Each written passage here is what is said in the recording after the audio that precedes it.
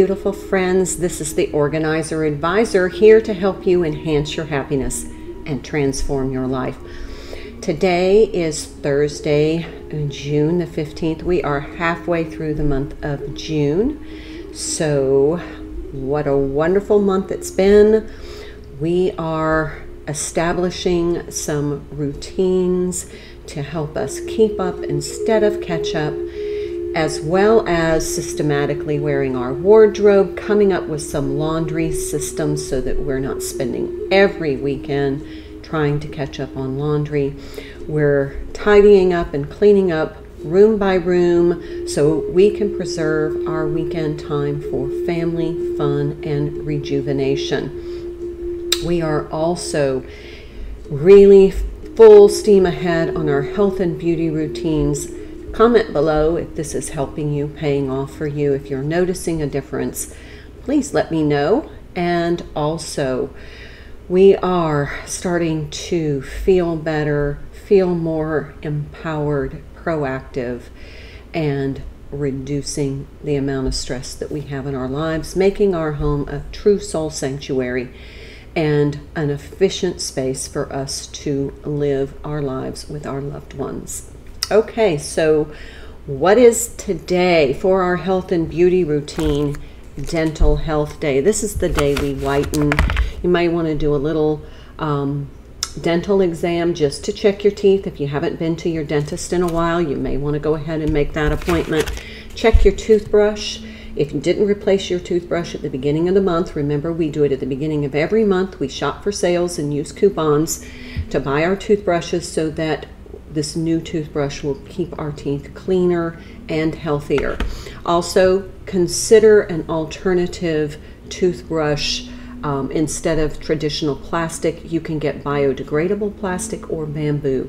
This is earth-friendly, planet-friendly, and it makes us feel good when we're doing good. So that is our health and beauty routine for today. Remember that we are staying motivated and inspired to transform our lives and enhance our happiness and health. And we do that through daily exercise, 30 minutes. This is going to lower your blood sugar, lower your cortisol, and improve your cardiovascular health, as well as help you look and feel better because it gets your circulation going as well as your metabolism. Lose a little weight as well as stimulate your skin and give you that healthy glow. Also, remember to hydrate. Today, hibiscus tea for me. And remember, if you're adding your collagen, make sure that you remember, if you have that collagen supplement, to put the collagen either your tea or your water-based beverage to boost your collagen production and help plump your skin. Also, after we hydrate and exercise, we like to take time for stillness, meditation. This could be your cool down period.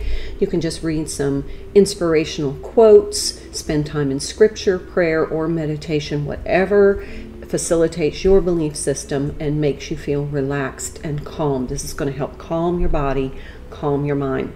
Also, we eat clean, and if you take vitamins and supplements, gentle reminder to do so based upon your health practices and communication with your doctor. Okay, so that's our health and beauty routines for today. Dental Health Day. Whiten that smile, give yourself some confidence, make sure that you are really giving yourself a good dental checkup so that you see any problems in advance and communicate those to your dentist. Exercise, meditate, hydrate, eat clean, take your vitamins and supplements.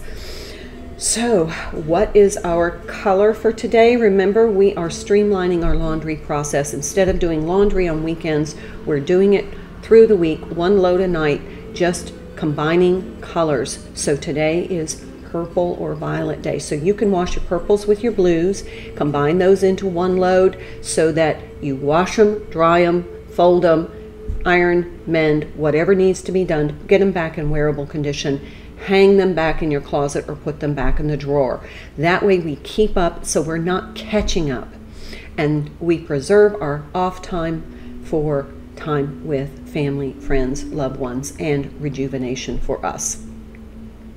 All right, our daily cleaning. This is Thursday. I always clean my kitchen on Thursday. I cook my meal early if I can, and then I clean and close the kitchen. So that way it's kind of closed for the weekend. I can cook if I want. Friday night is usually use my gift card and go out to dinner, or we go on a picnic, or it can be family pizza night, whether you do family movie night, whatever. But I close my kitchen on Thursday nights, so then the weekend it's kind of I can cook when I want to, I can do heat and eat meals, but this gives me a break from the constant cleaning. I cook every single day.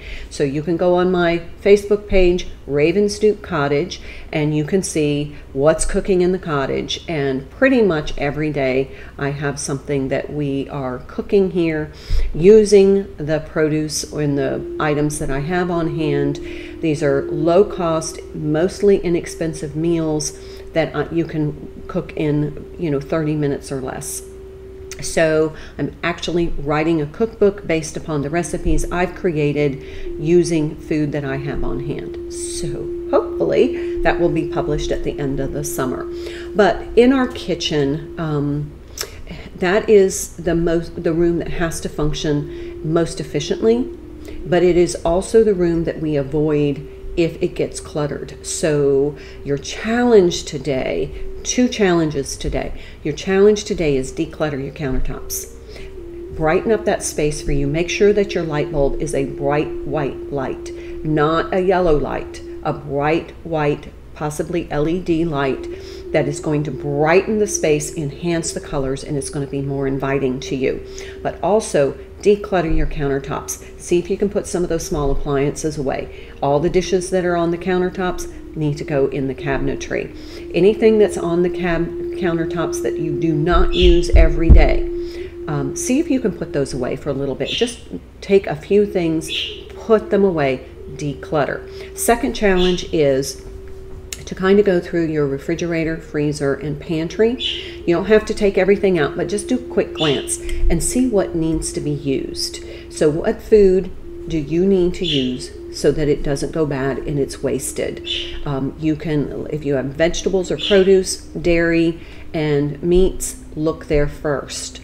If you have food in the freezer that you know has been in there a while, you may want to consider pulling that out and seeing if you can make something of it. Like if you have hamburger that's been in there for a while, maybe make a lasagna. There's probably some lasagna noodles. Could be that you make spaghetti.